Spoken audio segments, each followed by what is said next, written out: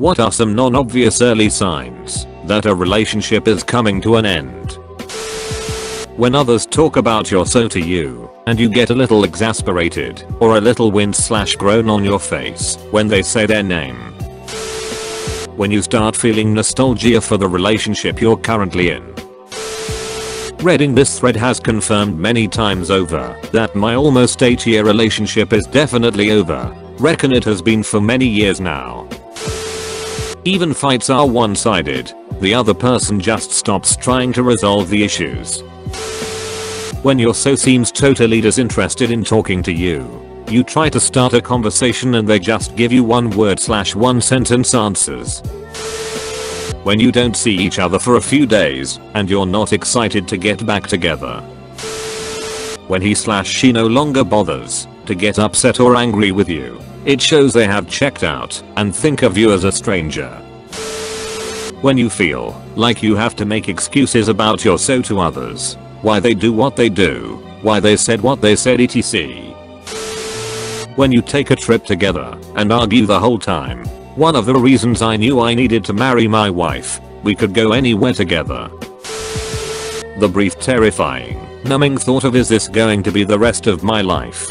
Edit. Thanks for the gold. My very first ever. On such a depressing memory laden post. Thanks. Knowing that your so is physically in the room with you, but feeling that mentally they are very far away from you. If marriage, here was mine. She didn't want to put her name on the house we were about to buy. She still gave me money to help me get it, but she wouldn't put her name on the mortgage. I forget the reason, but it went in one ear and out the other. It should have been a red flag, but I was naive. We were divorced 1 year later. She didn't want that house with me because she was already thinking about leaving me. A friend asked me, what's he like? About a month into the relationship. I couldn't answer. It ended in flames. Lesson learned.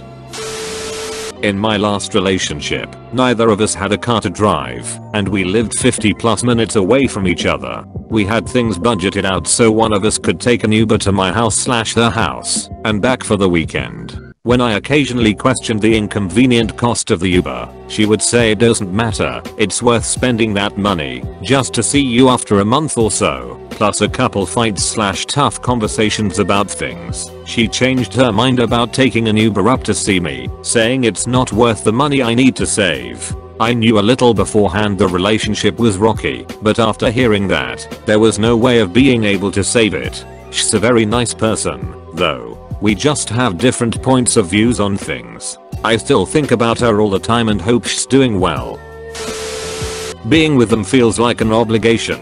Their quirks drive you away from them subconsciously. You're only trying for the sake of keeping up a social veil of perfection.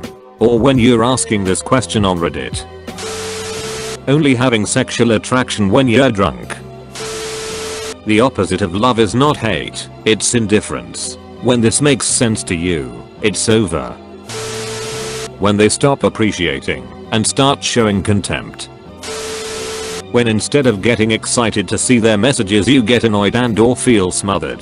When I was questioning whether or not I wanted to break up with my ex, this is what really told me it was time to go. When little things they do that might have been cute or attractive before start to irritate you. For example, boyfriend is so smart and intellectual we have the most interesting conversations. Sometime later, boyfriend is so smart, but every time we have a conversation he argues with me, even though I'm a subject matter expert at this and have personal experience. When breakup songs start making more sense to you than love songs. I just got dumped last week. This thread hurts. Make sure to like and subscribe for more daily content. Thanks for watching.